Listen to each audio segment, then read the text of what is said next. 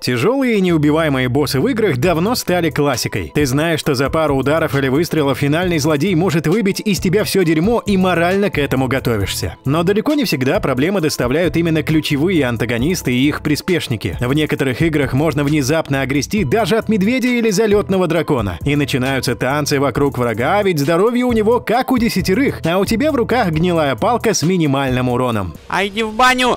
Да елки-шпалки, сжег мне! Мы уже делали подобный видос, который доступен по ссылке в описании, но количество толстых персонажей просто не счесть. Поэтому добро пожаловать на telblog.net, и прямо сейчас ты увидишь топ-10 тяжело убиваемого в играх. Часть 2. 10-е место. ИИСы. Контрол. Это потусторонние злобные духи, которых не завалить даже с помощью умений Джесси. Игроку приходится сталкиваться с бывшими сотрудниками Федерального бюро контроля, которых ИИСы контролируют, превратив в своих миньонов. На первых порах одержимые охранники вырубаются метким броском ящика и особых проблем не доставляют. Но чем дальше в лес, тем жирнее становятся подконтрольные. Иногда на них приходится тратить весь реквизит в комнате, включая куски стены, плитки на полу, не говоря уже о пулях в пистолете. Также ИИСы способны наделять своих носителей сверхчеловеческими способностями, как то телекинез, левитация, невидимость и даже самоуничтожение, буквально превращающее страдальца в живую бомбу. Дольше всего приходится возиться с Томаси ближе к концу игры. Его полоска здоровья кажется бесконечной. 9-е место. Уризен. Devil May Cry 5. Наверное, это самый недооцененный босс во всей игровой индустрии. По ходу сюжета он появляется аж 4 раза. При этом в первых 2 случаях Уризен гарантированно убивает Данте или Неро, а при 3-й схватке постоянно прячется за свой долбанный кристалл неуязвимости. Полноценным можно назвать только финальный поединок с этим пособием начинающего офтальмолога. Всегда было интересно, откуда у Capcom маниакальная любовь к огромному количеству глаз на противнике. Нельзя сказать, что драться с ним легко, потому что демоническая форма Данте быстро пропадает, а обычные атаки наносят крайне мало урона. При этом во второй половине боя Уризен начинает использовать порталы, так что ты больше бегаешь за ним, чем орудуешь мечом. Бесит такой геймплей. 8-е место. Спектр Валькирия. Warframe. Игроки в Warframe — это отдельная каста геймеров, которые умудряются запомнить самые мозговыносящие названия доспехов и оружия, при этом не путаясь в них. Вести дадут возможность создать своего персонажа и наконец-то разобраться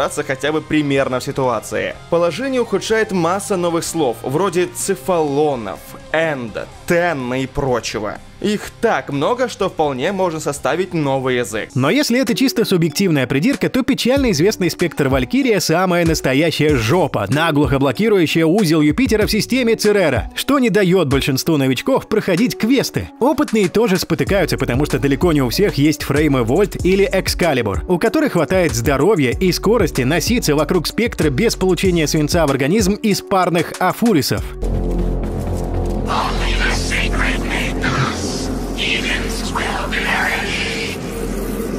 Проблема заключается еще и в том, что место для битвы сильно ограничено, а бегает Валькирия очень быстро, не переставая поливать тебя из пистолетов. Как вариант, можно попробовать играть Рино с его убер-щитами. Только этот Warframe еще попробуй собери и прокачай. 7-е место.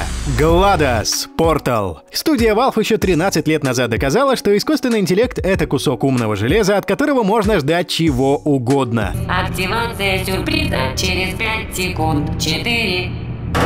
Стой.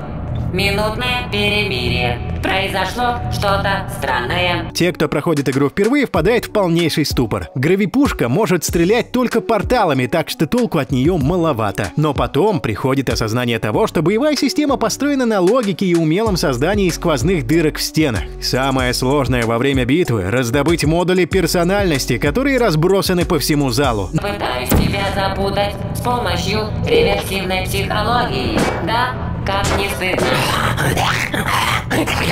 Надо просчитывать траекторию портала, угол падения игрока, особенности поверхности и еще массу факторов. Почему-то сразу вспомнил тетку со знаменитого мема. А ведь не всем везет с пространственным мышлением. 6-е место. Истребитель. Horizon Zero Dawn. Бывший эксклюзив для PS4, очень красивая и интересная игра про первобытный мир с механическими созданиями. Одно из таких тебе и надо завалить в задании «Клад смерти», чтобы получить информацию о проекте проекте «Новый рассвет». Главный камень преткновения на пути — Элой, огромный истребитель с кучей пушек и дикой огневой мощью. Идти на него в лобовую — гарантированный рестарт не самой легкой миссии. Трудностей добавляют и спятившие культисты затмения, которых тоже приходится отстреливать в стелс-режиме, иначе они поднимут общую тревогу. Вот и приходится бегать как ненормальный, периодически меняя стрелы для лука. Чего только не сделаешь, чтобы раздобыть данные о первой войне с этими роботами. 5-е место.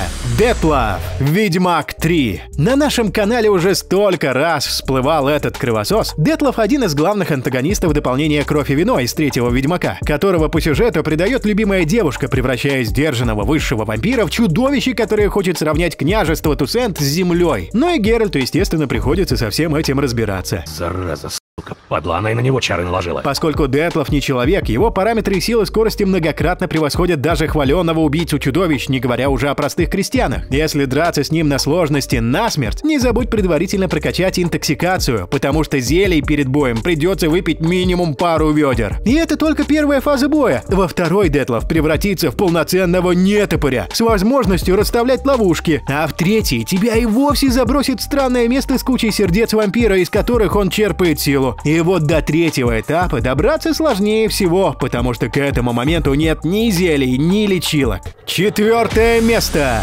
Повелитель Шторма. Dark Souls 3. Вряд ли среди наших подписчиков есть те, кто не слышал о запредельно сложных боссах этой игры. А больше всего жопа горит от безымянного короля верхом на Виверне, названный Повелителем Шторма. И это только половина беды, потому что к огромным противникам во время боя подключается еще и камера. Не столько страшна Виверна, не столько страшен король, который сидит на ней, сколько здесь фиговая камера. Честно, эта камера просто...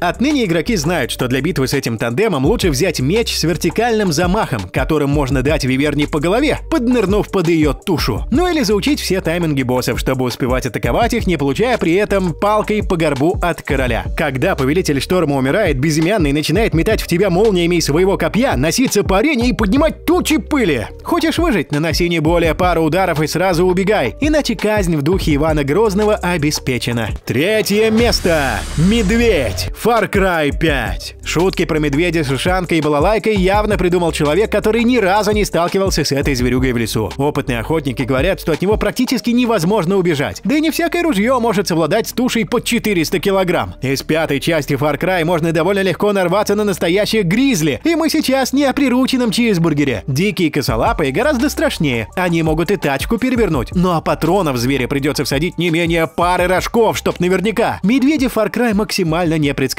Они могут закошмарить до смерти, а потом, как ни в чем не бывало, удрать в лес. А ты сидишь и думаешь, что все бы это значило? 2-е место. Библиотекарь. Метро 2033. Наверняка ты слышал от школьной библиотекарши что-то вроде «не ори» или «не мешай заниматься». И тишина должна быть в библиотеке!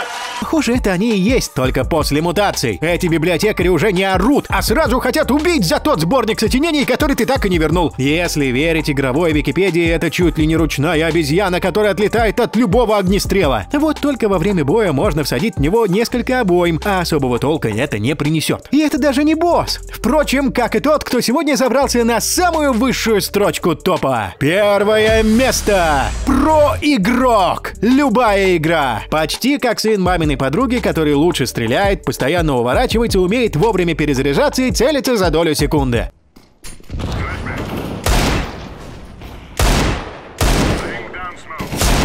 Неудивительно, что эту категорию геймеров никто не любит. Профессионального игрока команды Liquid с ником K-Mind забанила в PUBG. Да, просто за то, что он слишком жесткий, слишком крутой, ему прилетел бан. Далеко не все готовы признавать, что кто-то может играть лучше и делать для команды гораздо больше, вытаскивая своим скиллом самую провальную катку. Диванные эксперты чуть ли не под микроскопом рассматривают реплеи про игроков, пытаясь найти намек на запрещенный софт и странное поведение геймеров в турнирах. Он для Симпла проходит менее удачно.